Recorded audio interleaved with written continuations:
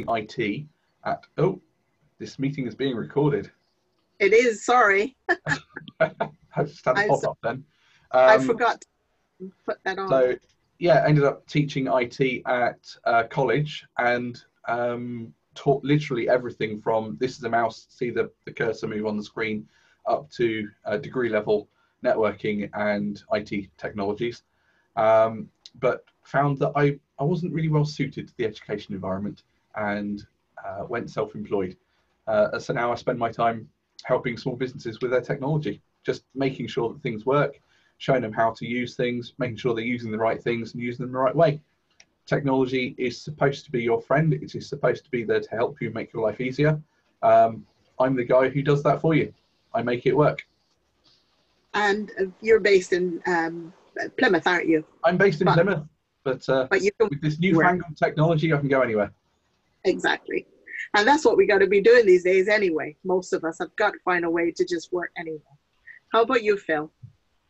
Well, Linda knows me quite well, but I have a corporate retail background originally, but for the last 15 years before I retired, which was 3 years ago, I was a small business advisor in Exeter. I did all the small business work for the city council, and Linda and I had lots of working sessions together, and also Linda joined an initiative of mine, which I started 2 years before I retired, called IY, which is a coaching club, and I used to run a monthly coaching event for small businesses, coaches, people wanting to develop their business and network. Subsequent to that, I didn't keep that going. I couldn't get enough people to subscribe as members. So subsequent to that, and I've always had an interest in energy medicine, alternative health, complementary medicine. I trained as a homeopath, practiced as a homeopath for 6 or 7 years.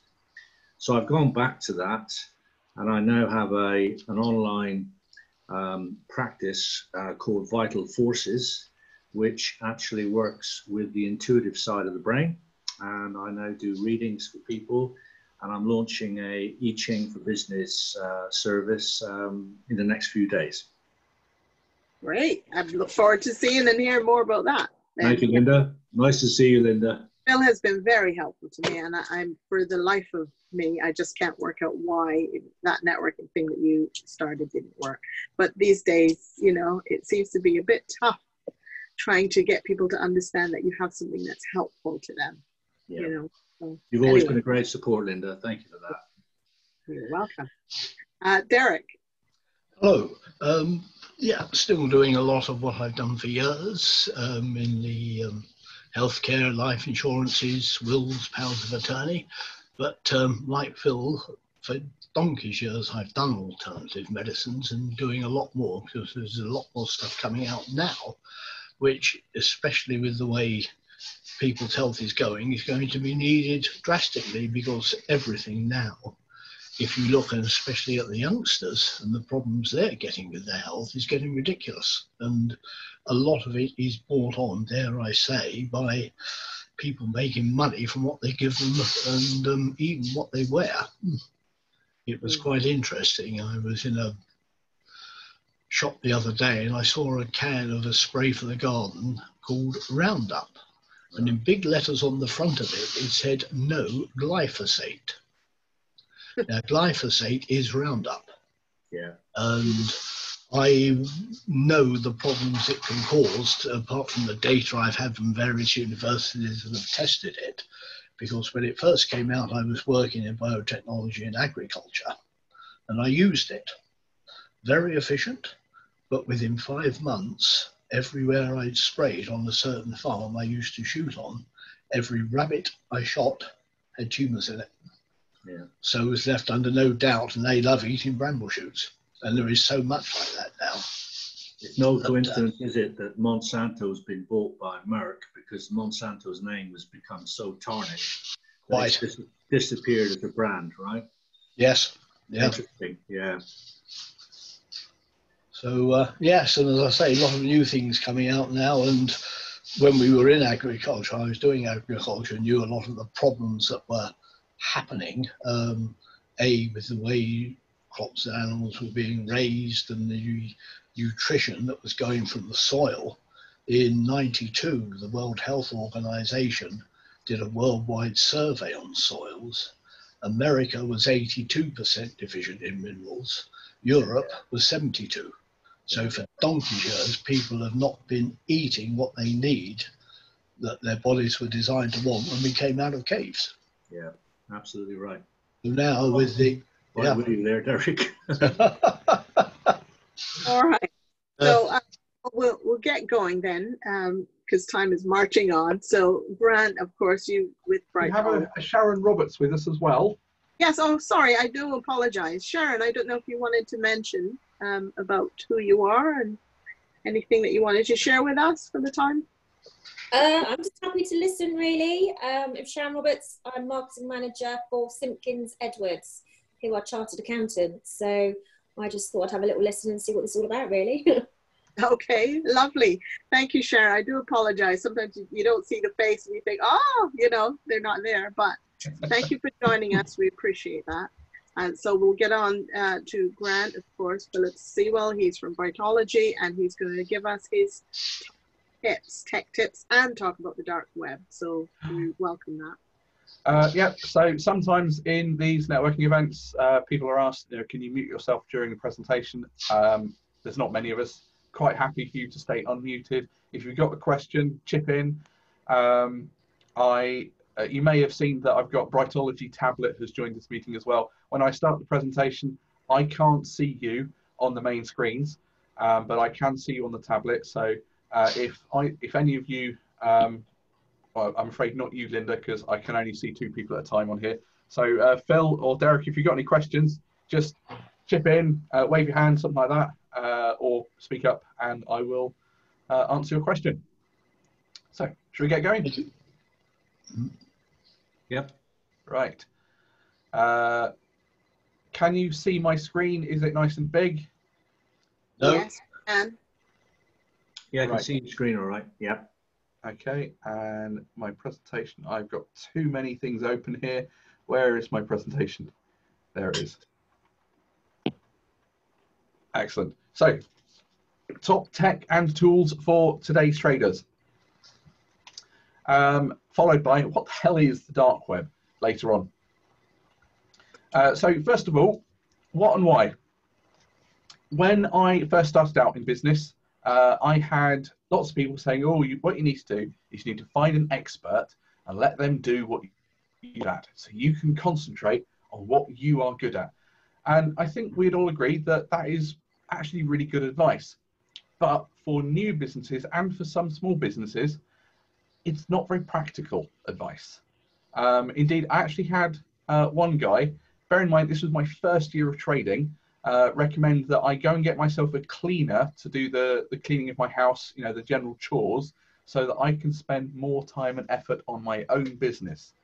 And he didn't seem to grasp the idea of the fact that, yes, that makes perfectly good sense logically, but until I have an income that can sustain that, that's an expense, that's not an investment.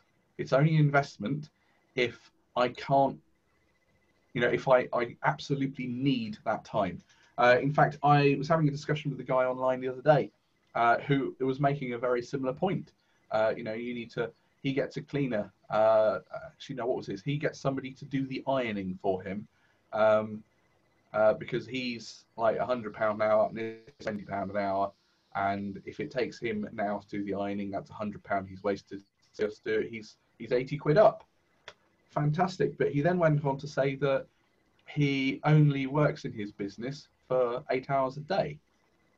Okay, so why not do the ironing outside of your business hours? Otherwise, you're just spending money. So it swings and roundabouts anyway. So what this all came about was I decided that I would start teaching people how to do various bits for themselves with a little bit of direction. So pointing in the right direction, giving you some tools and some tech tips, and you can actually get an awful lot done yourself without necessarily having to spend frivolously on other things. So most businesses go through several stages of development from startup onwards. This is aimed primarily at phase 1 businesses, but there are plenty of bits in here that apply to everyone, regardless of what stage you're in. Okay, things that you may not have thought about, things that haven't occurred to you before. Stock advice at finding someone else still stands. I have an accountant. I don't like doing my accounts. It is more efficient for him to do it than me. So yeah, absolutely still, if you can, get someone to do it for you. But only if it is necessary. Right, so what we're going to look at here. Quite a list there. Pictures, business cards, domain names, websites, emails, calendars, drives, so storage systems, messaging platforms, contact lists, to-do tools, using mapping software, things to do with phones and answering services, spam, social, payment stuff, CRMs, accounting features, and a couple of other bits there. Mammoth memory, I can't remember what I was going to say about that one.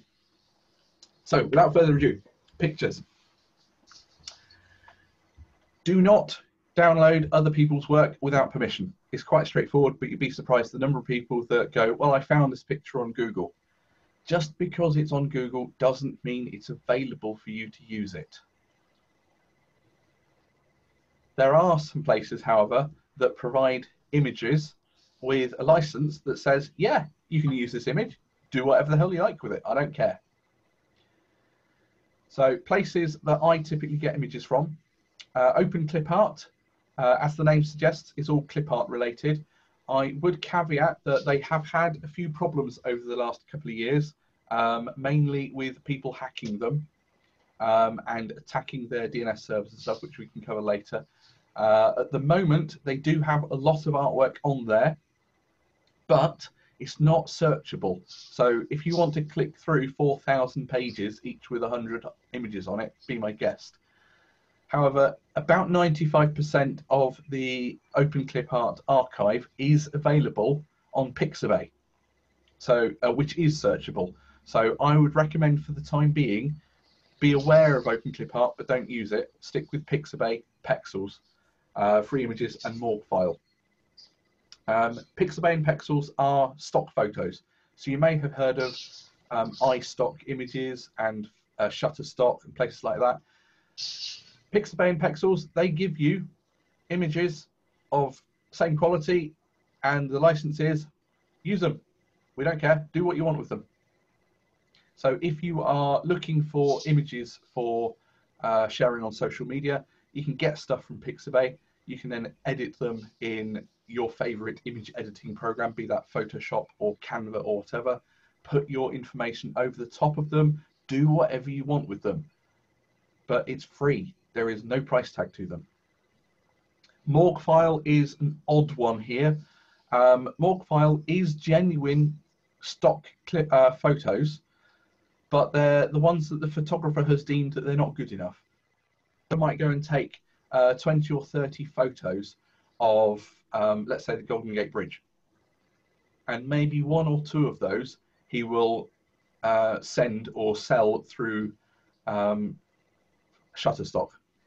The others are probably still bloody good photos, but being a photographer and a bit of a, I've forgotten the word now, wants everything to be perfect, he's not going to sell them through Shutterstock because they're not perfect. So he'll put them on Morgfile. So it's a really good place to find images that are good, but they're not quite the same as the ones that you'd find on Shutterstock. I hope that will make sense. But certainly go and use these places. The two I use most are Pixabay and Pexels.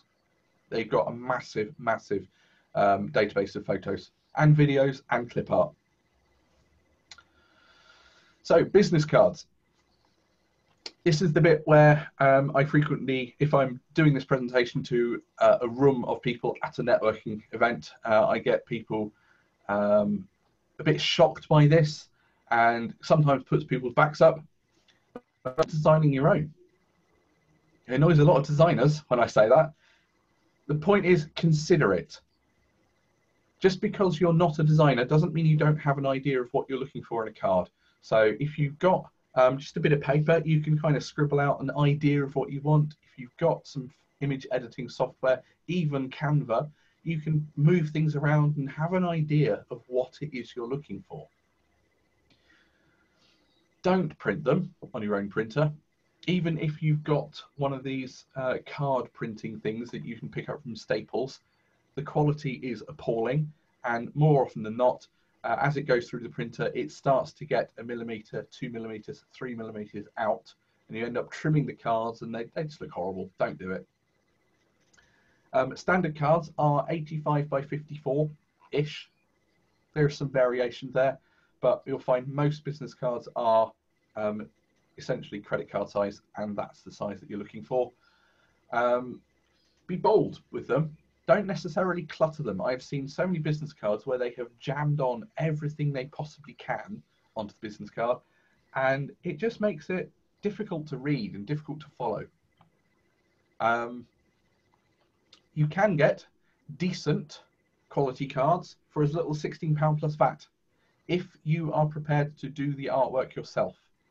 So places like Trade Print, which is where I get mine from mostly, if you supply them with a print-ready PDF, then that's it. It's £16 plus VAT for 500 cards, which is ridiculously cheap. And in all honesty, most business card printers will actually outsource the printing to someone else anyway. There's only about 3 or 4 places in the country that do actual business card printing. So if you order your cards from a particular printer and they come in a box, and it's a black or grey box, chances are it's come from the same place as where I get mine from with Trade Print. The only thing to bear in mind is with a print-ready PDF, it has to be slightly bigger. So I've said 85 by 54, but it actually has to have 3 millimeter gap around the edges and little tick marks in the corners that indicate where it is to be cut, so that when it's cut, it comes down to 85 by 54. That is all a print-ready PDF is. Slightly bigger than it needs to be, with marks in the corners to tell them where to cut it. That's it. If you can do that and you can make it PDF, you can make an absolute saving. A lot of people poo-poo Vistaprint. You can actually get some pretty good quality stuff from Vistaprint, as long as what you provide them is high quality in the first place. Where a lot of people fall down is Vistaprint is their first port of call, and you can just upload a JPEG and they will do it. They will print it off for you. But unfortunately, because what you've given them is fairly poor quality, what you end up with is fairly poor quality. If you give them a really good high quality image, what you get back out of them is also fairly good. But you actually tend to get better value for money from proper printers and proper print brokers rather than just going to Vistaprint. But that is an option there if you want it. Whew. Any questions so far? Good. Right, domains. This is a point of confusion for an awful lot of people. A domain name is not a website, but in order to have a website, you do need a domain name. A domain name is literally just the name. What you do with it is up to you. You can buy them for as little as £1 a year. Usually, if they are that cheap, they are on offer. But things like .eu domains are regularly pretty bloody cheap, to be honest with you.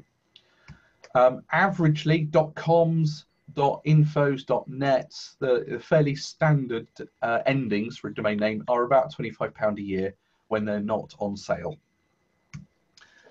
I would suggest that you avoid domains that have hyphens in them unless it is absolutely necessary, and sometimes it is. I had a friend in South Devon, in the sort of Paynton-ish area, who ran an accountancy firm. His accountancy was called DCCA Accountancy. If he didn't have a hyphen in there, then people would be typing in DCCAACC Accountancy. And it just gets confusing as to how many C's there are, how many A's, and where it is. So sometimes having a hyphen is necessary, but for the most part, people will forget that there is a hyphen there. In which case you won't be getting the emails, they won't be landing on your website. It's better, if you do absolutely need to have a hyphen, buy both, one with and one without, so that if people get it wrong, it still gets to you. Personally, I buy all my domains through 123reg, more out of habit than anything. I find that their system for buying domains and managing domains is really, really easy to use. They are absolutely ruthless on the upsell. So when you are buying a domain, if all you want is the domain itself, you don't want any hosting, you don't want an email with them, you do have to keep going through and clicking the no button over and over again, because they will upsell everything all the time. But once you get past that, they're a doddle to deal with. You can, of course, buy your domains from pretty much anyone. There is, however, a lot more domains out there than people are aware of. A lot of people know about .coms, .co.uk's. .com accounts for about 25% of all domains out there that have ever been registered. Some figures would say it's up to about 50%. I've no idea how many domains there are for .co.uk, but you can always buy domains with other endings. Be creative, be different, find something else for yourself. Here is a quick list of the domains, the endings for a domain. It's very small writing, so you may not be able to see it, but there's a lot of endings. You do not have to stick with .com and .co.uk.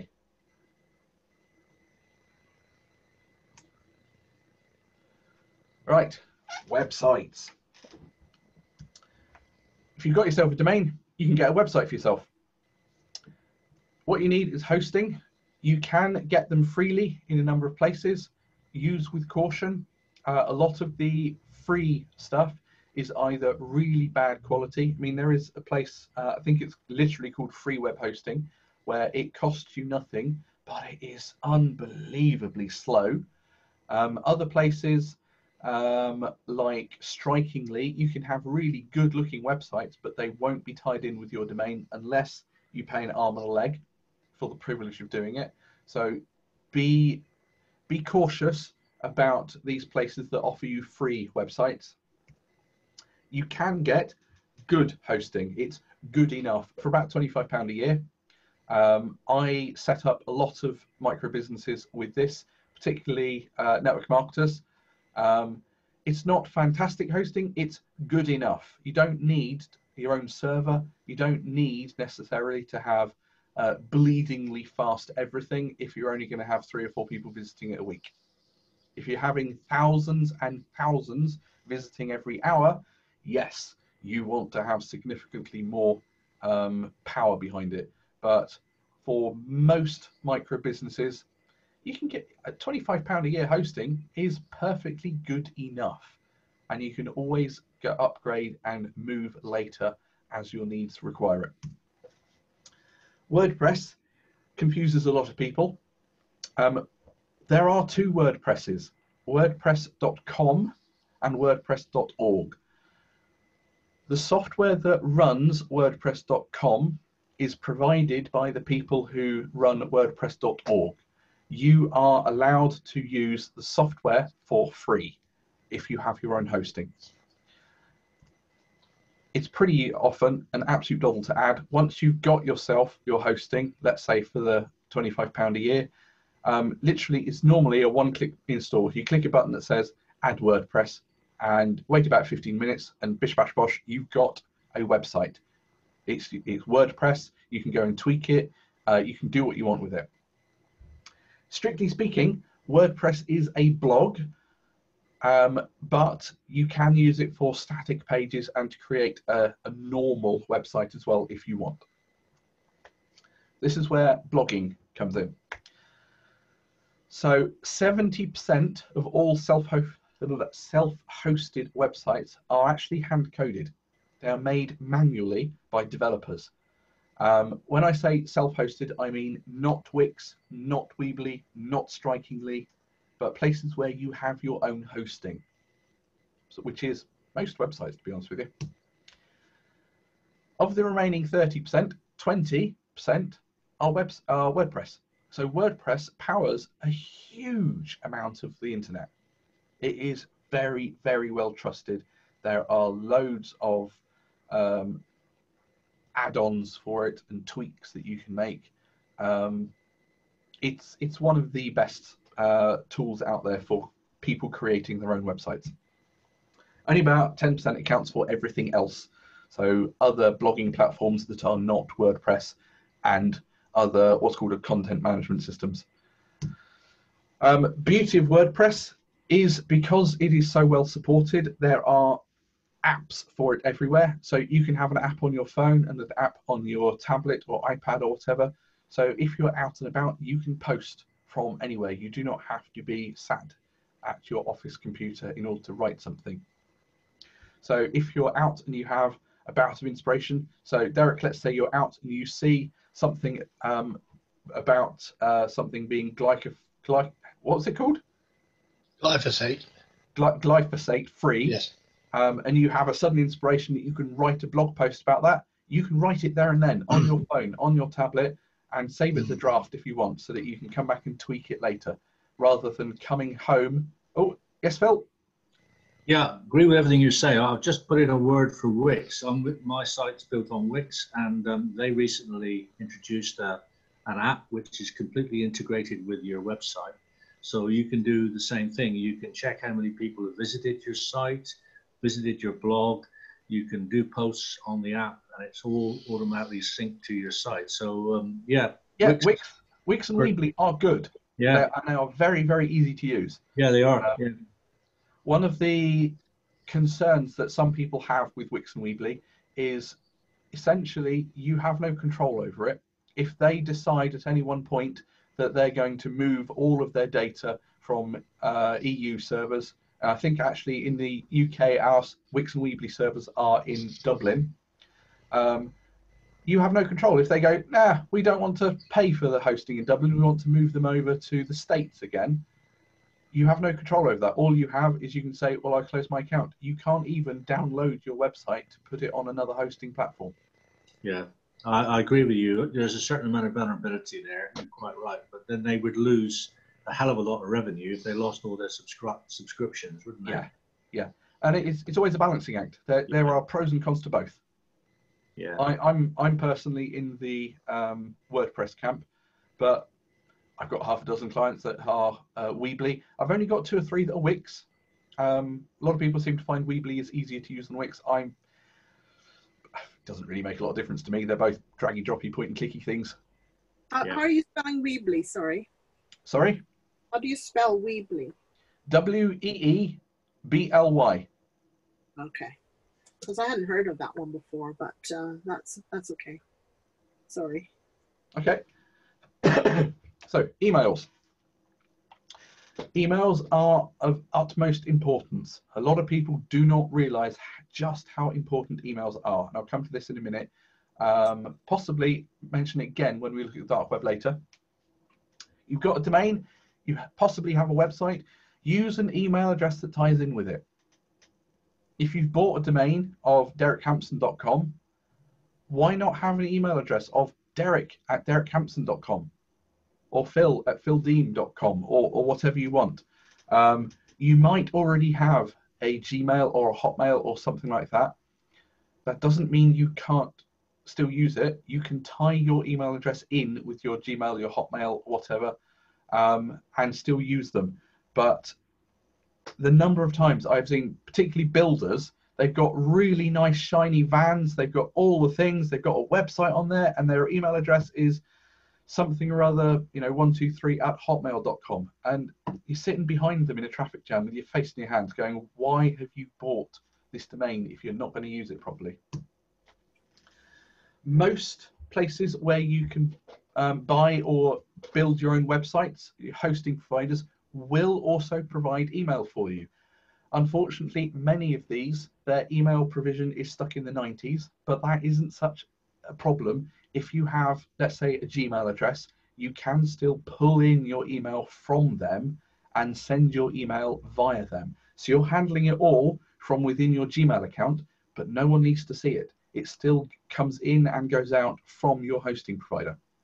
If, however, you want to use something a bit better, you can, I've just said you can fudge it with Gmail and Hotmail. So you can get dedicated email hosting for as little as 80 pence per user per month. You can have as many email addresses as you like, you pay for the people.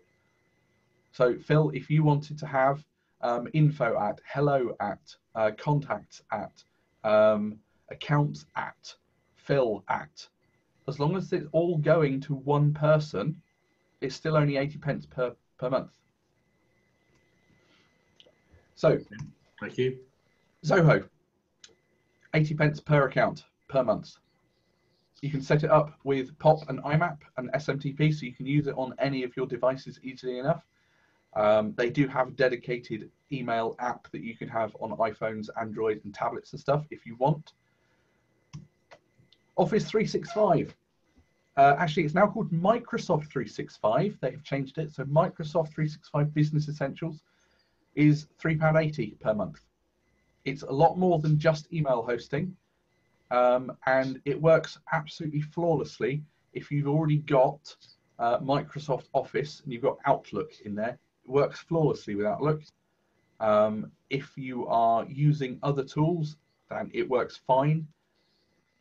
Calendars, you get online storage, you get Microsoft Teams, the new video conferencing stuff for £3.80 a month.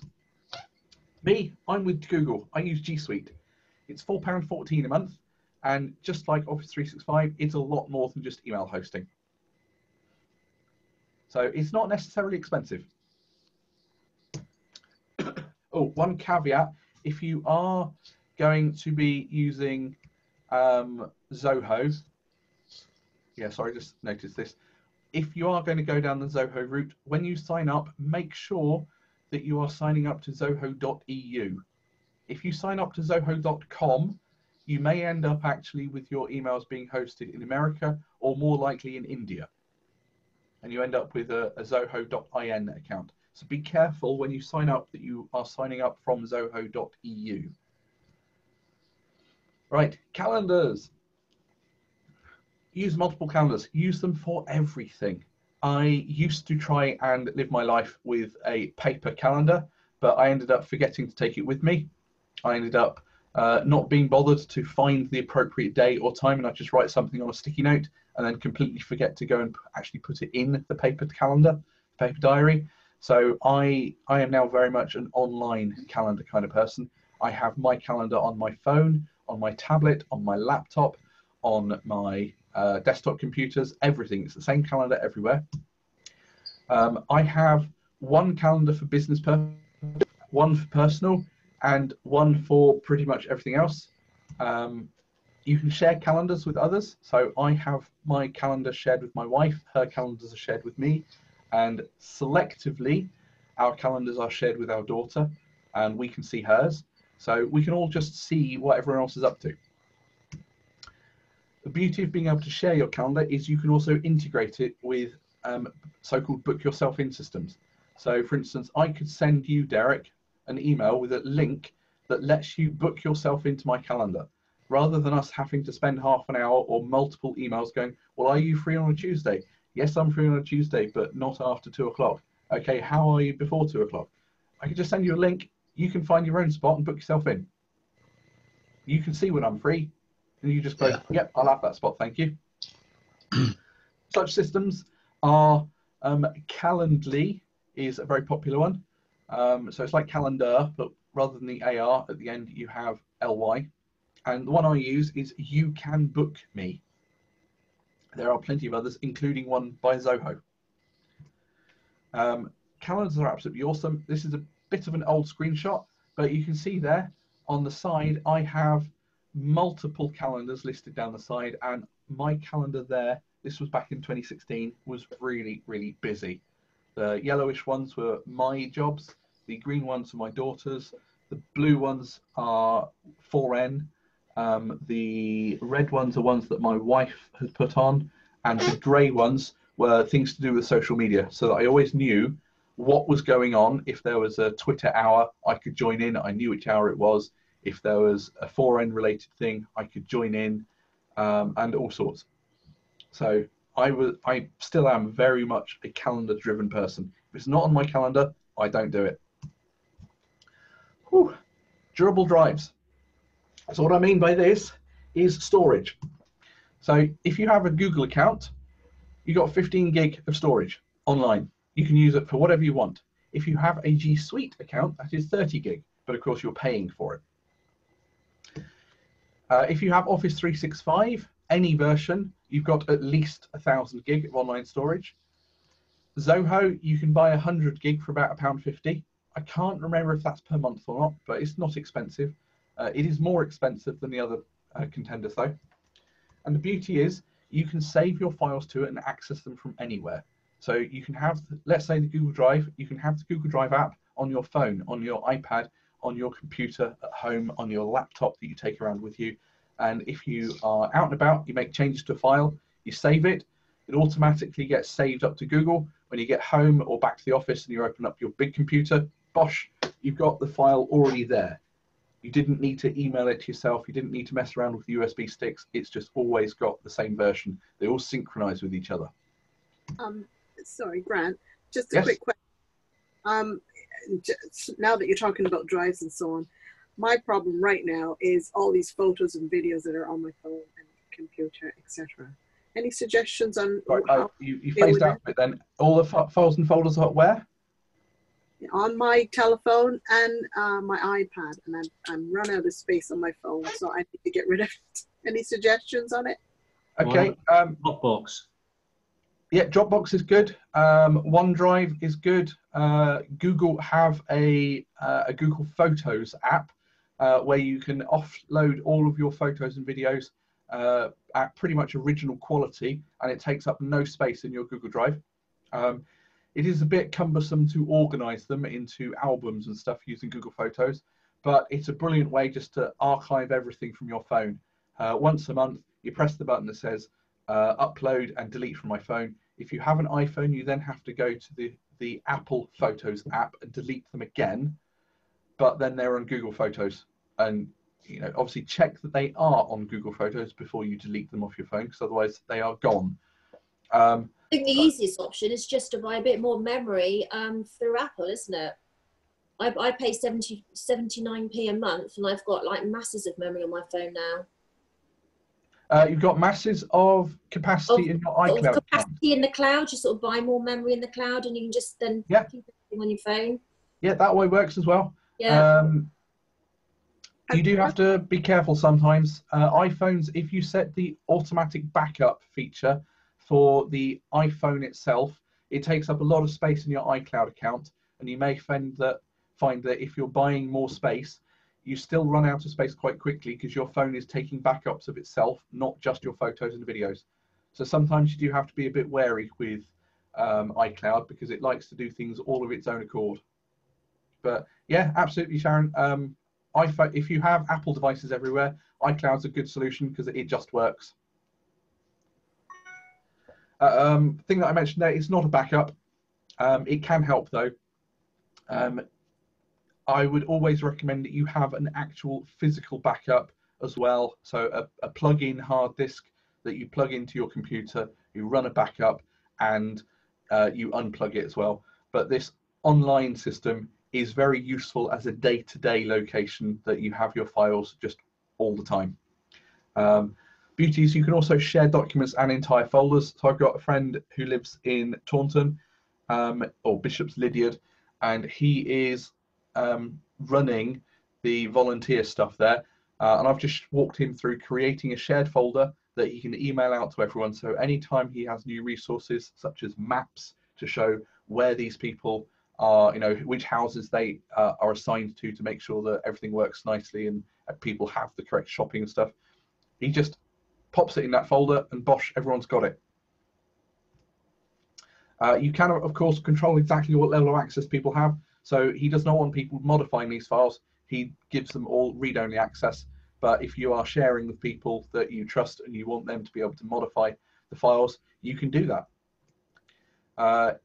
If you are prepared to do so, you can even collaborate in real time. It's so if you're doing spreadsheets or Word documents and things like that, you can have multiple people opening the document simultaneously.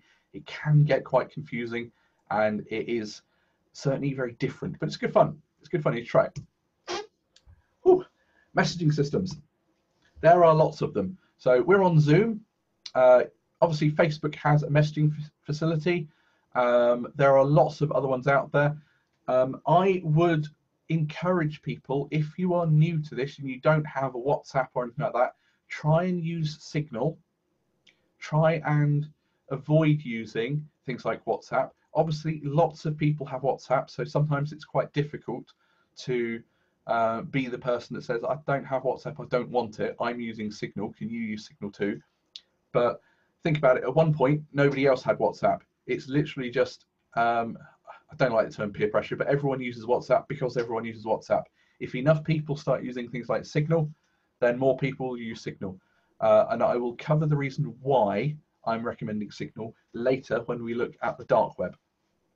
But there are plenty of tools out there that let you message with people in real time, so that you can chat with them, either video or text messaging, which enables you to have constant contact with people. But that's not what this one's about. This one is about keeping your contacts in one place. So you can organize them into groups like a basic CRM. So you can have a group for your clients, you can have a group for your leads, you can have a group for your hot leads. People are desperate for your thing, but they haven't actually signed up yet. And you don't have to necessarily use any fancy systems. You are literally just adding them to a list in your contact system. This actually really annoys me. Even today, I still see on Facebook people going, I've got a new phone, I don't have any of my phone numbers, please message me, here's my phone number. I'm thinking, for goodness sake, you've been able to synchronize your contacts list on your phone with something like Outlook or Google or iCloud for 16 years. Why are people still not doing that and getting to a situation where you go, oh, my phone went swimming, I now have to put all of my contacts back in? Just use a cloud syncing thing, or even just, you know, your computer, so that you can plug your phone in, press a button, and all of your contacts get synchronized again. Something though that is quite useful for these, most contact tools allow you to take photos of people and store them as that contact's photo. Take a photo of their business card. That way you've always got their business card in front of you. To-do lists. So keep on top of your to-do lists from all of your devices. So it doesn't matter whether you got your phone, your tablet, your laptop, your computer. You can go, yep, tick, I've done that one. Check them off as you do them, wherever you are. And you get a lovely hit of dopamine every time you swipe away a completed task. So you don't necessarily have to write stuff down. A lot of people get hung up on, oh, I have to write it down, otherwise it doesn't feel like I've done it. It's not the writing that does it. It is actually the scrubbing it out, the ticking. So if you find an app, I use just Google Tasks, to be honest with you. You can literally swipe it away when you've done it, and you get that same hit of dopamine. You feel good when you've done it, rather than just, you know, tapping a screen. You are getting rid of it and it's gone. So Google have one. There is also Trello, which I will mention another time later. Trello is fantastic. It is a to-do list on steroids, and you can do a lot with it, not just to-do lists. Oh, I've just said that, to do with bells on. Whew, mapping systems. So you can create maps with your own pins and put them wherever you want. So a lot of people get, oh, that's really nice, you've got a good map on your website. You can create your own. All you need is a Google account. You can embed them on your own website. So this is a map that I took recently of places where I have essentially delivered exactly this talk around the country. I can add my own pins to that. I can share that in on my website. That's editable. I can do what I want with it. So maps are really, really useful, particularly if, let's say, you've got multiple locations that you work from. People might want to know where they can find you. Have it with multiple pins on your map. You can change the color, you can change the icon, you can do tons with it, all from your Google account.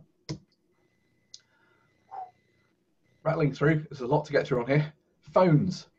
Get a smartphone. There's a very good chance you already have one. With a smartphone, you can take everything with you all the time. You don't necessarily have to have a top-notch phone, and you can buy them secondhand for about 40 quid, and they will do what you need. They are good enough. You can get SIM-only deals with unlimited data for about £10 to £15 a month, depending upon where you go. So there is no reason that you can't have all these things on all the time and do video messaging anywhere for not a lot of money. Chances are you actually already have one. You just need to make more use of it. Don't be shy of using your phone for stuff. They are phenomenal devices. So carrying on with that, something that a lot of people don't realize, most voicemail providers will delete your voicemail after a given period, even if you have not listened to it. So a lot of places, Vodafone for instance, if you've listened to voicemail, it will keep that voicemail for 7 days. Obviously, if you go back in and listen to it again and say, save this voicemail, it keeps it for another 7 days. But if it's something that you really need to keep as an archive, do you want to keep going back in every 6 days to listen to the message and say, keep it for another 7 days, please? If you've not listened to a message, it will be deleted after 31 days. You can change who handles your voicemail. I use a product called InstaVoice. They never ever delete messages, and I can listen to them on my phone, my tablet, and on my computer, online, anywhere I like. All it takes is that you run an app on your phone. It does all the hard work in the background, and when someone calls me and they get sent to voicemail, it costs me my minutes, but I have unlimited minutes on my contract, so it costs me nothing. And I never have to delete a message. I have messages going back to 2009 because I'm a hoarder. Right, take landline calls wherever you are. You can use a virtual landline. Keep your business and personal phone numbers separate. So if you do have a landline number, it's not your actual landline that's ringing, and you don't have your kids answering the calls. It'll be on your phone, or you can have an actual desk phone. I have one here. It's called a voice over IP phone. It runs all through the internet. £20 call credit can easily last all year if all you do is use it for incoming phone calls and you use your phone, your mobile, for outgoing phone calls. If you are a sole trader, you can even get these phone numbers for free because you sign up for it as a residential client. There's a lot of grey area when you're a sole trader. If you are a limited company, then they do charge you a monthly fee for it, but they're not expensive. And beauty is you can have one from anywhere in the country. So I'm based in Plymouth. I do have a Taunton phone number that I don't give out to people because everyone has my Plymouth number. And you can make it so that if you are busy and you can't take the call, you can always forward it on. Whew. And forwarding it on to an answering service. So if a potential supplier is calling you, or when you are calling a potential supplier, who are you going to go back with? Are you going to go back to someone who has a BT1571 number? Or are you going to go back to someone who has welcome to Tesco mobile? Or are you going to go back to someone who you couldn't get hold of, but an actual person answered the phone? It sounds like they've got a secretary. Yeah, they're interested. They are a good business to take my money. So I use a service called answer.co.uk. Every time they take a message, it costs me £1. If I don't use them within a month, oh yes, hello Phil. What's your view on chatbots, Grant? Because they seem to be coming into the mainstream more and more people are using them. What do you think of those? I have absolutely no problem with them so long as the people who set them up make it abundantly clear that you are talking to a chatbot. Okay. I find that a lot of people get a bit uppity if they find that all this dialogue that they've been having with someone wasn't a person, it was a software. So as long as you are upfront and say, hi, I'm a bot, I can help you, what do you need help with? Yeah. Then bots are fine. I set them up for people sometimes. Okay. They're quite complex, but they're pretty good. They're pretty good. But yeah, answering services, I would say definitely you should get one of those. As if I gave you one bit of business advice, it would be get a bloody answering service. Right, spam. Whew. MailChimp. There are plenty of other things like MailChimp, which allows you to send messages to your clients. You can run these campaigns from your phone. I actually have several clients set up on my phone so that I can monitor their systems. I've been teaching them how to use it, but sometimes they still want me to go and check, have I done this correctly? So I've got it set up on my phone so that I can keep an eye on it and help them where needed. With MailChimp, it is the most common one out there. For free, you can have 2,000 subscribers, and you can send up to 10,000 messages per month without having to pay them a penny. So if you've got 2,000 subscribers, you can send each one of those subscribers 5 messages in a month. That's a lot of emails you can go out. Obviously, if you have less subscribers, you can send more messages out per month, as long as you are staying within 10,000 within a month. There is no reason not to be able to send emails to people, mass marketing emails, or even just keep people keeping up to date with what you're up to. Which leads on to the social side of things. Engage your social networks and social media everywhere. Automate some of your activity. So plan ahead and use tools that which will post out on your behalf. I'm saying some of your social activity. Try not to automate LinkedIn stuff. LinkedIn are really finicky about this, and if they get wind of the fact that you are automating your posting on LinkedIn, they will just close your account, no questions asked. So don't automate LinkedIn if you can get away with it. Use your apps on your phones, tablets, laptops, computers, whatever, to continue the engagement. It's all very well posting to your Facebook page and posting to groups, but if people then start engaging with you and you swanning off and never come back to them, their interest is going to wane, and you're doing it for no reason at all. So post using automation on social networks, but continue the engagement in person. And you'll know when somebody engages with you because it'll ping a message on your phone or in your email. So you just need to make sure that you are responding to those. As I said, it costs nothing but your time. So payments. Oh, I forgot to do this one, bullet point at a time.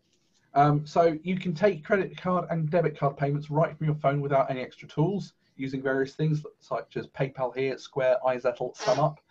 I used to have a PayPal Here account. I don't anymore because my device broke and they wanted to charge me 120 quid for a new one. So I bought Square instead, which actually works a lot better.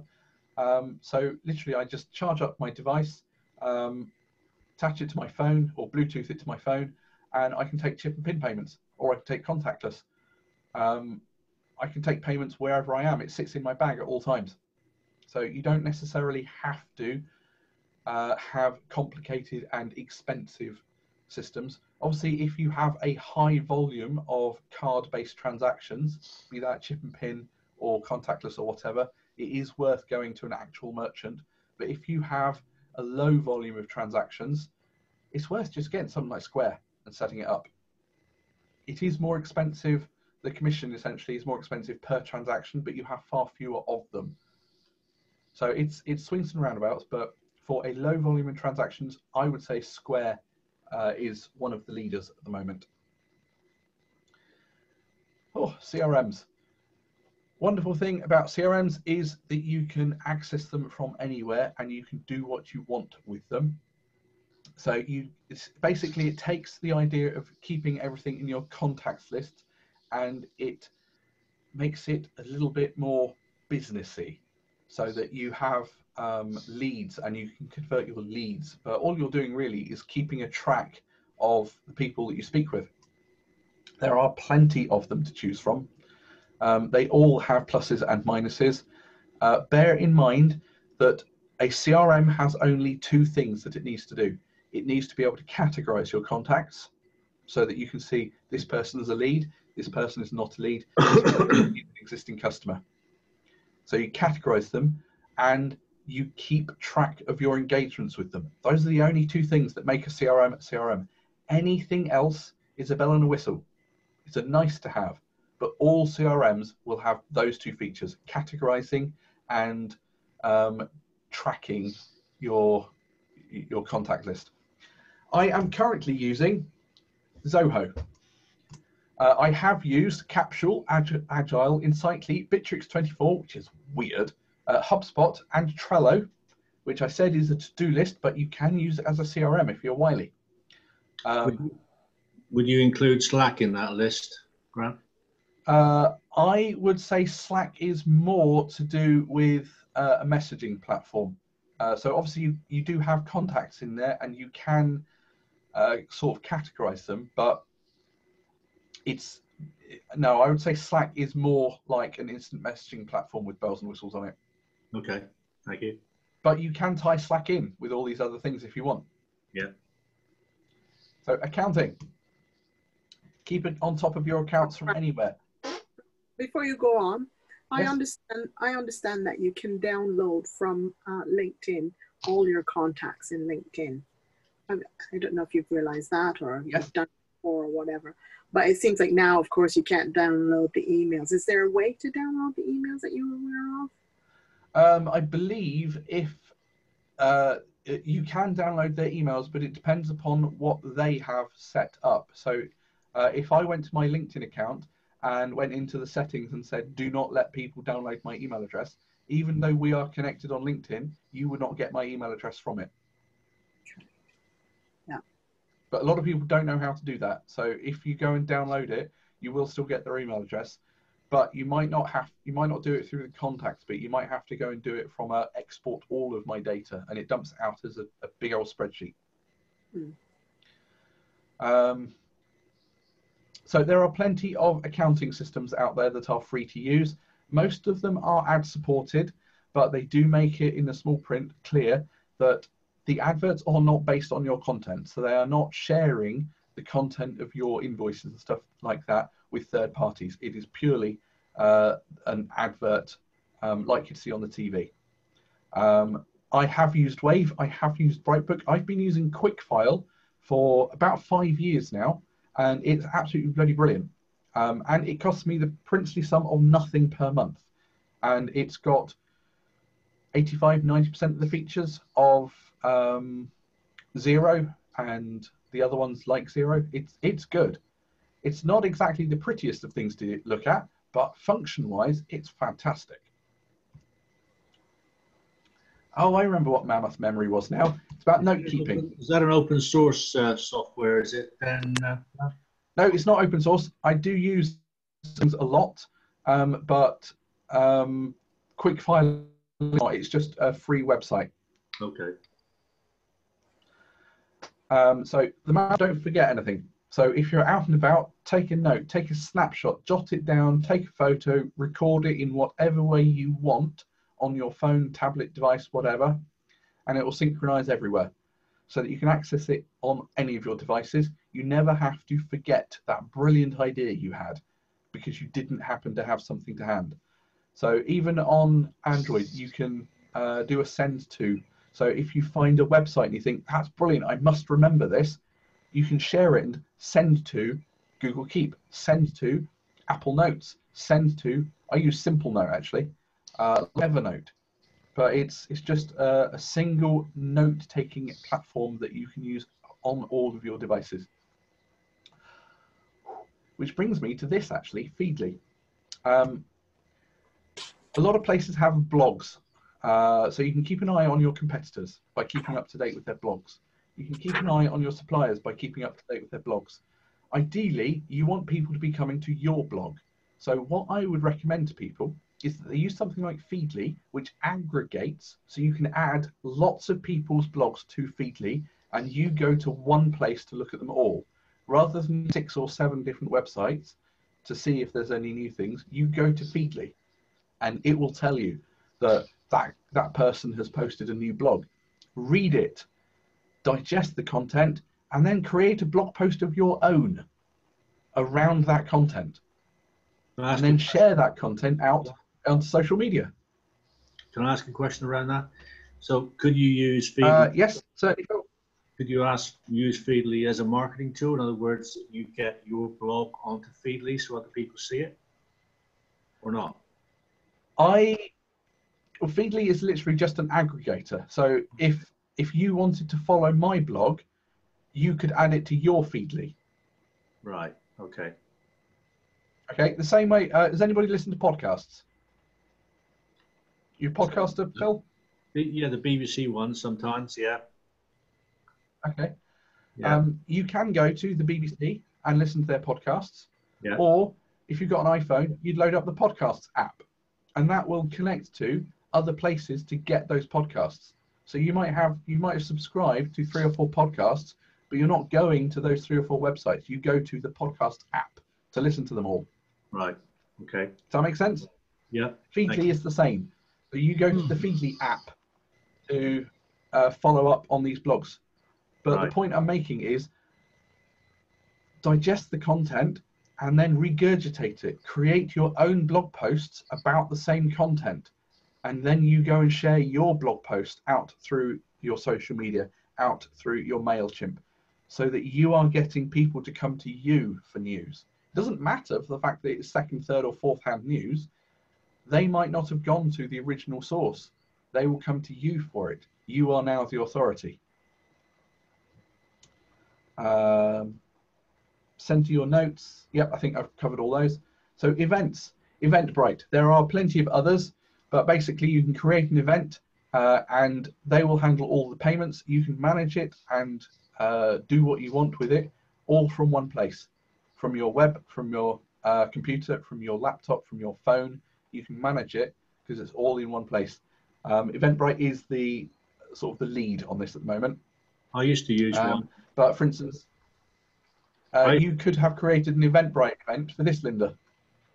I did actually. I did do that. Yeah, I set it up. I'm not sure. I didn't link with this though, so I don't know. If are you saying you can link it with Zoom? Yeah. Yeah, absolutely you can. Okay, you'll have to tell me how to do that then. Sorry. When I was running my monthly coaching, Later. I used to use one called Splash, which is a free one. Have you used that? Come across that one? I have not come across Splash. As I said, there are lots of them out there. Eventbrite just happens to be the one that people know. The nice thing about Splash is it's got you can create lovely graphics and pictures and images. It's got a lovely graphic library that you can use for your event. So worth having a look at Splash if it's still going. I haven't used it obviously since I make a note. Hang on. Good old bit of paper. It's called Splash. Right, I've just written Splash equals Eventbrite. I'll have a look at that later. Okay. Thank you, Phil. Welcome. Right. If you are paying, if you're setting up so that people have to pay for your event on Eventbrite and most others, they will handle the cash and they take a percentage of your ticket price, and that's more or less it. Groceries. So this is a bit of a tongue-in-cheek one. You can go and have your partner adding things to your shopping list whilst you are actually in the shop. It's just a little tongue-in-cheek thing so that you can have everything everywhere, basically. And then managing it all. This is where emails come down to it. Pretty much all of these things can notify you via email. What you need to do is set up rules or filters so that your email system puts them into folders on your behalf. Otherwise, you will end up swamped with notifications into your inbox. But use this to your advantage. I personally have a filtering system where it filters out everything into folders, and it only filters in everything into folders. So all of my social media notifications go into the relevant place. Facebook stuff goes into Facebook folder. Twitter things go into the Twitter folder. LinkedIn notifications, God only knows how many hundreds of those you get. LinkedIn love to email you. They go into the LinkedIn folder. So that I'm only left with stuff in my inbox, things that I wasn't anticipating, things that might be urgent, or emails from people that actually I need to jump on this now. So Linda, if you were to email me now, it would end up in my inbox rather than into one of these folders because I haven't filtered stuff yet. But it's a brilliant way to email you more often then, I guess. Grant, could you run us through how to set up folders on Gmail then, briefly? Okay, Gmail has what's called labels, but you can treat them as folders, and I can probably show you now if I drag that one over here. So you go to the cog in the corner. Yeah. Settings. Yeah. We're seeing Phil. Go to the filters. We're seeing Phil, not your screen. Can you see my screen? Yeah. Yeah, just about, yeah. Then all the way down, sorry, I have quite a high resolution screen. All the way down the bottom on the filters and blocked addresses, you have create a new filter. And what that does is it brings up the search box, and you use the search term. So, Linda, what's your email address? Post at beckandcall.uk. Okay, yeah. so I could, if it's come from post at beckandcall.co.uk, and then I create the filter, so it searches for those emails, and then the next bit is, where do I want to go? Now, if you skip the inbox, it will not go in your inbox, it will just go into the folder. But to put it in a folder, you apply a label to it. So I could say, new label, Linda. If I click create filter, that's it, done. It's like 3 steps. That's good. That's good advice. Thank you. You're very welcome. How do I get back to, there it is. Oh. That didn't crash really. There we go, managing all. So yeah, filtering. Some people filter in, some people filter out. As long as you are filtering so that you are not inundated with emails, it doesn't matter which rule you take. The key thing is to know about where you are creating these rules. If you're using something like Gmail or Hotmail, then the email rules are done at the server. So it just happens in the background. If you have an old school email and you're using something like Thunderbird or the Mac Mail app or something like that, the rules happen on your computer. So if you've got the same email account set up on multiple devices, only one of them will have the filters running. So you may still end up inundated with emails until you turn your computer on. You might have to go to the server, going to your webmail or something like that to set up the rules so that they run there, and they filtered at the server rather than on your device. But I'm more than happy, if ever you've got a question about these things, just jump on, give me a shout, and I can talk you through it and help you with it. It's not a problem. Right, but wait, there's more.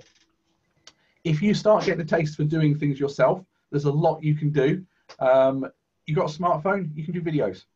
You can do voiceovers. You can add music later using free tools such as iMovie, Windows Movies. You can add free music. YouTube have in their YouTube studio an audio library, absolutely rammed full of music that you are free to use. Sometimes you have to put a little attribution in there to say that it's come from the YouTube library. Sometimes you don't, depends upon which one it is.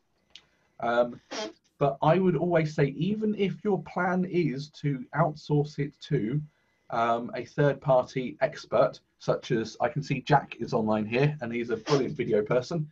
Even if your plan is to outsource it, have a go at doing it yourself so that you've got an idea of what it is you want to get out of it. So that then when you are talking to the expert, you can say to them, I would like a video that looks a bit like this and does that, but I want it to be better than the one that I've created. Thank you very much, Jack. Right, and that's it on the tech for traders bit. There's a lot there. I don't expect you to have taken it all in because it's very fast paced, and that's it. Do we have any specific questions on that? And how are we doing for time, Linda? Well, the time is pretty much marched on considerably, so I'm happy to stay on. If people are happy to stay on to hear the dark web talk, that's great. We were hoping to end at 12:30, but I have no idea what the time is. Sorry? I have no idea what the time is. I can't see a clock anywhere in here at the moment. It's 12:23 at the moment. Ooh, so sorry. So I think we're going to go over, but people are, you know, I'm happy to stay on because this is quite interesting and helpful. So that'd be great. Oh, we've lost somebody. We've lost someone, have we? I probably shouldn't have said you can leave. But I don't know if Jack wants to just go over who he is, because we did do a bit of a round. I don't know if Jack, you're hearing us, but did you want to? Yes, I'm hearing you. Can you hear me? I can hear you, Jack. Perfect. Yeah, so my name is Jack Carey. I run the video production company called JC Video, which is based in Devon. We work worldwide on a number of projects. We work with all size businesses as well. And as of recently, I set up a a video production online course for exactly the reason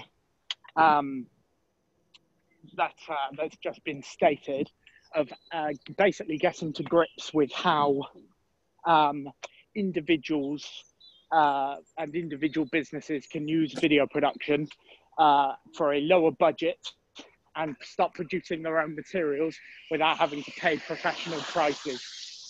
So that's me, that's Jack Carey at JC Video. Thanks, Jack. So in terms of questions, I had a question. Yes, sorry. go for it. Again, I wanted to ask about CRM system. Is there one, I know you said a few, but is there one that you would sort of really recommend? There's two that I really recommend, and for different reasons. I really like Insightly because it integrates beautifully with, actually I'm going to make that 3. It integrates beautifully with Gmail, and a lot of small and micro businesses, I find they don't necessarily want to pay at the end of the earth for email hosting and what have you. So I set them up with a Gmail account and I tie in their domain emails with that, and etc. etc. And so having a system that just works from where they are is brilliant. So Insightly is really, really good. Downside of Insightly is it's got quite low restrictions. So you can only have like 500 contacts, and that includes companies. So if I'm creating a company of Beck and Call, that's 1 contact. If I add Linda Humphreys to that, that's 2 contacts for the same person. So you end up with quite a small number of contacts in it before you actually have to start paying them. What's that one called, sorry? Insightly, INSIGHTLY. Oh, okay. Another one that I really, really like, because I am a diehard Google user, is Streak CRM. It doesn't have its own interface. It's an add-on to Gmail, so everything happens within Gmail. You don't have to go somewhere else to manage your lists. It all happens in Gmail. And I really like them because they have an email tracking facility. So if I send an email to you, Derek, I can tell when you have opened it. Right. Now, a lot of people go, well, you can do that anyway with your red receipts. You can, but with red receipts, the recipient actually has to agree to it. They have to say, yes, I want to send a receipt back saying I have read it. With this tracking facility, they don't. It tracks the fact that you've opened it. So I can tell, hello, he's opened his email 3 days ago and he still hasn't got back to me yet. What's going on? And the third one is Zoho. Zoho is so unbelievably customizable. You can do whatever you want with it. But unfortunately, with that customization comes complexity. So a lot of people, when they first sign up with Zoho, it's overwhelming because you have to customize it before you can really make good use of it. The default settings are not good for most people. But if you spend just a couple of hours customizing it, I know that sounds a long time, customizing it for 2 hours, it is a beautiful, beautiful system. Okay, thank you. Can I ask a quick question of Jack? Jack, have you got a website that I can go to? Yes, I have a website. The website is www.jcvideo.co.uk. Okay, thank you. I would definitely recommend going and having a look at Jack's stuff and having a chat with him if you're interested in video. His stuff is absolutely top notch. Right. Thank you, and thank you for. I apologise for my my tardiness. It's I was having technical issues. It turned out I've been doing this on my phone, and the link that Zoom sends you, the button doesn't work quite right on the phone. So I was trying my hardest to try and all manner of things, trying to download the app and do all that type of thing. Turns out if you display it in the right resolution, it works just fine. So apologies, but good. From what I caught of the talk, and I caught about an hour of it, really good. Thank you for inviting me.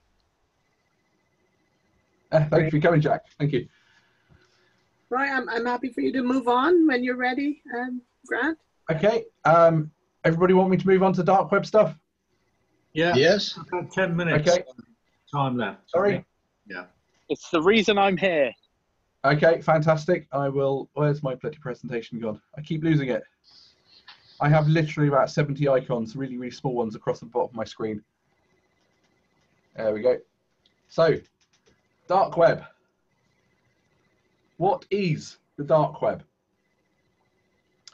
Before we get into that, you need just first a little primer on how the internet actually works, because otherwise it doesn't really make sense as to why the dark web even exists and how it exists. So normally you would go to things like www.google.com. We use names. Computers do not like names, they like numbers. So the numbers for google.com is 216.58.204.4. But obviously computer actually sees it in binaries, so it would be 101, all that at the bottom there, which is really small even for my screen. But computers like numbers. So in order to convert from a name to a number, we use something called a DNS server. So a DNS server says, what IP address should I use for google.com? Your computer will first look at its local cache to see if it's ever connected to it before. If you've connected to Google recently, it will just use the same IP address that you used last time. If it hasn't connected to Google recently, the next thing it does is it asks, well, Google, is my name google.com? If your name is not google.com, it then looks at what's called your local host file that says, is there anybody that I'm directly connected to called google.com? If it's not in any of those three places, if it's not in your cache, it's not your own name, and it's not in your host file, then it will ask your DNS server called a resolver. Usually that's your router. So if your DNS server, your router, doesn't know who it is, in actual fact, your router will then go and ask your ISP. So if your ISP doesn't know who it is, it asks the global DNS route, rootservers.net for .com domains. Rootservers.net says, it ends in .com, so you need to ask the global TLD servers. TLD stands for top level domain, which is .com, .co.uk, .net, .info. So the global TLD servers say, yes, we have an entry for google.com, but we don't know where it is. All we're told is you have to direct the question to Google's own name servers, which is nsx.google.com. And finally, nsx.google.com will come back and say, yep, we know www on Google @com. Their number is this, 216.58.213.4.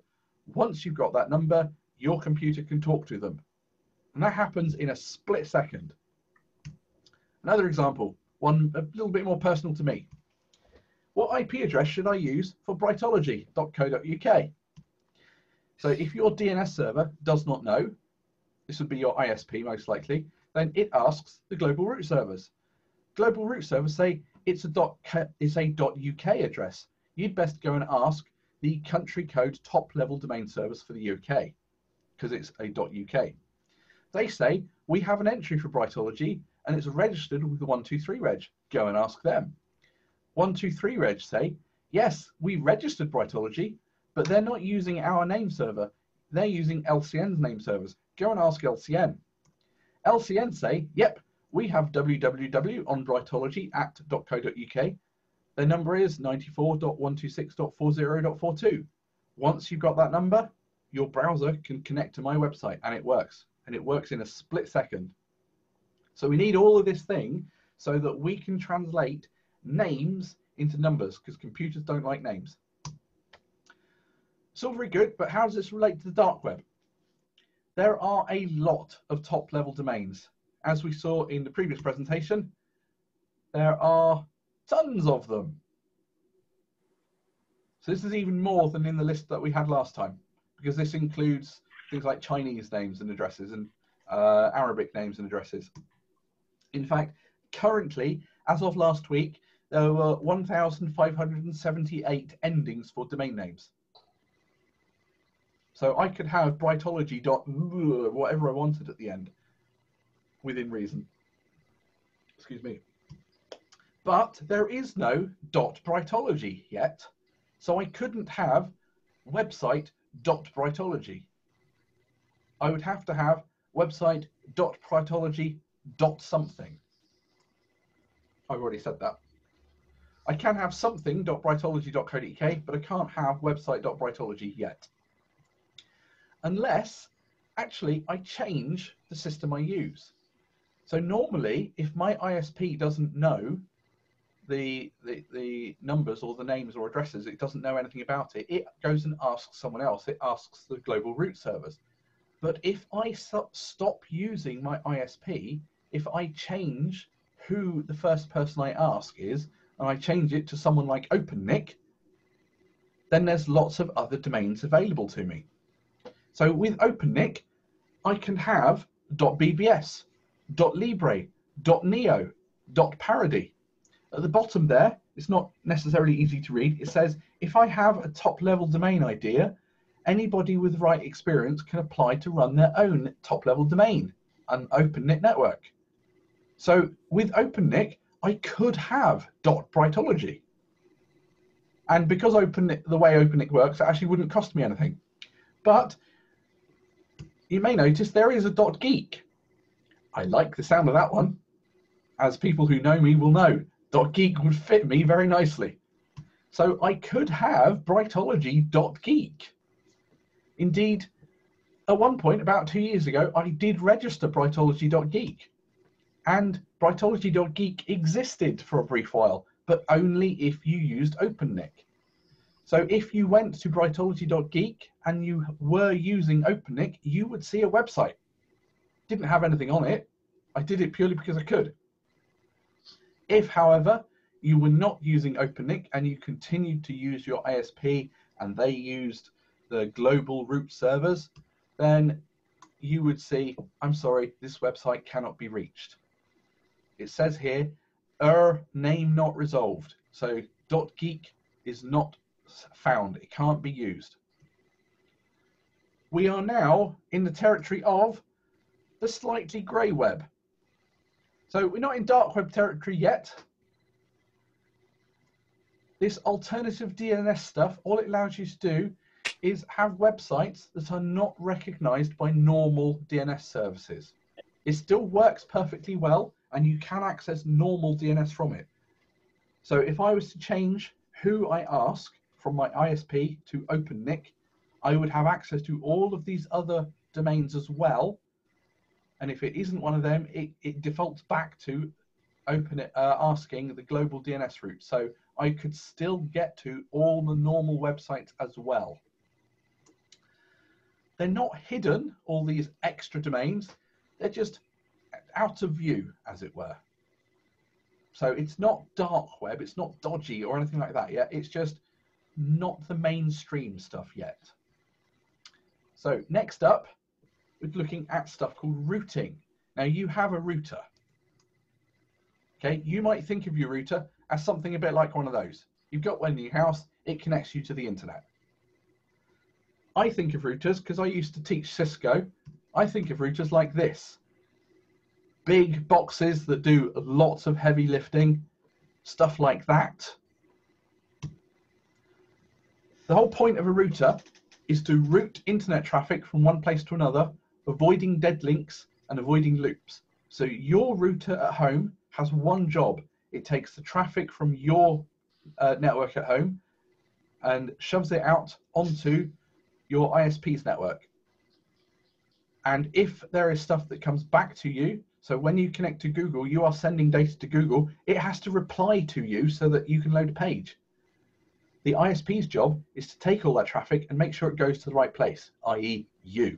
And it does that without having loops, so that you don't have it going to A to B to C, back to A to B to C, back to A to D to C. It goes from A to B to C to D, and you are D. All these routers manage this by talking to each other. They use what's called a routing protocol. So a router uses routing to route the web traffic. So it is literally like the old school policemen in silent movies who are stood there directing traffic with their hands. That's what routers, the big routers do. They say, we've got traffic coming here. We can't send it down route A because there's too much going down route A. It's jammed. So we're going to send it down route B because we know that it can still get to the destination. and they talk to each other so that they know which ones are jammed and which ones have stopped working and which ones have got problems on, so that they're not routing traffic the wrong way. So here we have a little diagram of what's essentially the internet. So your computer is a green box on the side, server is the green box on the other side. All of the blue circles are routers, and all of the lines are connections between them. A black line is a fairly quick connection, a red line might be a fairly slow connection, but they are different types of connection. So you have traffic, it goes to your router says, where do I send it? Well, it sends it on to the only other thing it can do, which is your ISP's router. Your ISP sends it on, who sends it on, who sends it on, who sends it on, and eventually it gets to the destination. Does that make sense? Yep. Yep, I see you're muted there, Linda, but I can see you nodding. Your route is actually very easily monitored. So I've just come off that screen, but if you spent enough time looking at it, you'd remember that that's the route it took. Anybody can sit on any of those devices or pretty much anywhere else on the internet and track your traffic. So it went there, it's going to do that route again next time, unless something really nasty happens somewhere in the middle. So here is where we enter things called onion routing. This is definitely dark web territory now. It's called onion routing because the traffic goes into the core of the network and then back out again through the different layers, and then back in again through the layers like an onion, and then back out again like the layers of an onion. So same thing, but we've got more endpoints now.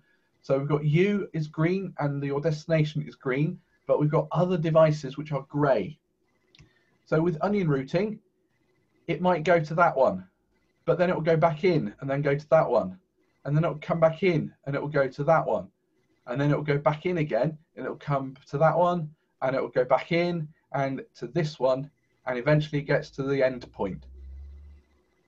So it's taken a very, very roundabout route. It has gone into the internet and back out again. It's gone into the internet and back out again, but eventually it gets to the destination. And the whole point of that is to make it really difficult to track.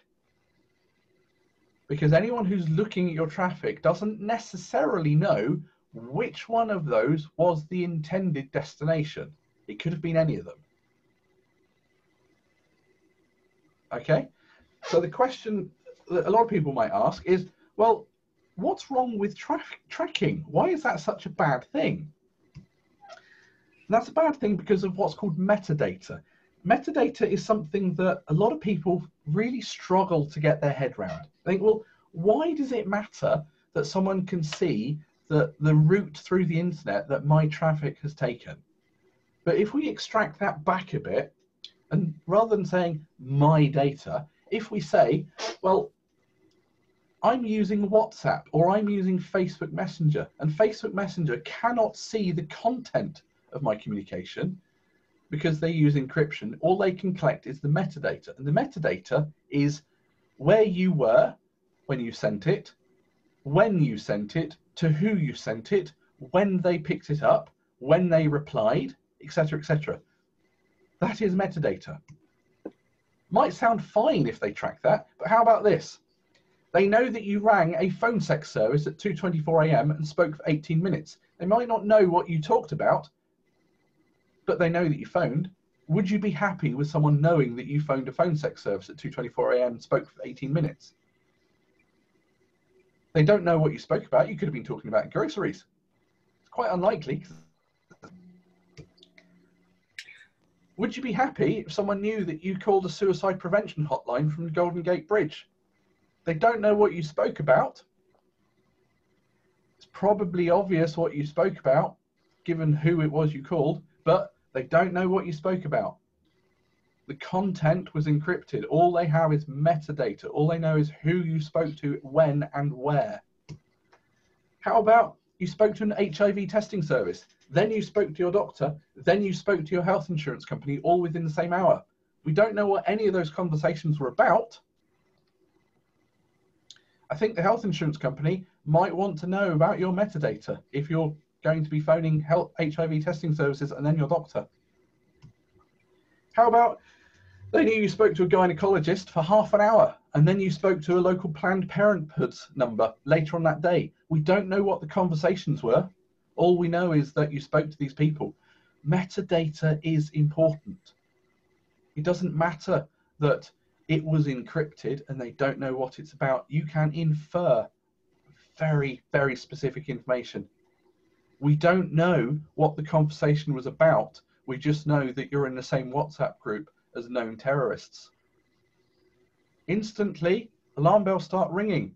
You're in the same group as terrorists. They are known terrorists. Maybe you are too. But we don't know the content of the message. I hope I'm impressing upon you that metadata is a very valuable resource that you don't necessarily want to be giving away to everybody. Metadata still sound fine to you? Doesn't to me. It does sound very complicated how to prevent all of this. It must be quite difficult to get into the dark web. It's actually surprisingly easy. And that's one of the downsides. Because it is so easy to get into the dark web, it's very easy for people who have, shall we say, nefarious intents to get onto the dark web and ply their trade. Literally, all you need to do is go to torproject.org. There's a big purple button there that says download Tor. Obviously, if you're on a mobile device, it downloads a slightly different thing, but you still go to torproject.org and download it.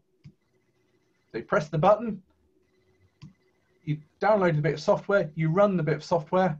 So this looks like a browser, but if you can see at the top in pink or orange, it says Tor browser, and we are running the Tor browser. It does all sorts of things in the background to make this onion routing work. You search for what's called the hidden wiki, and you load the hidden wiki, and that's got links to all sorts of places. Now, the key things to take on here is notice the address ends in, it's blah, blah, blah, blah, .onion.to. .onion websites are not available on the plain, boring, normal web. So this is clearly using a different set of DNS servers to make it so that you can see .onion domains. So Euroguns, look at their website. 2KKA4F23PCXGQKPV.onion. That does not exist on the light web. You can only get here on the dark web. And all it took was downloading an app, running it, searching for something called the hidden wiki, and clicking on 3 links. And you've got here, and you can buy guns. Or you can buy medical grade cannabis buds.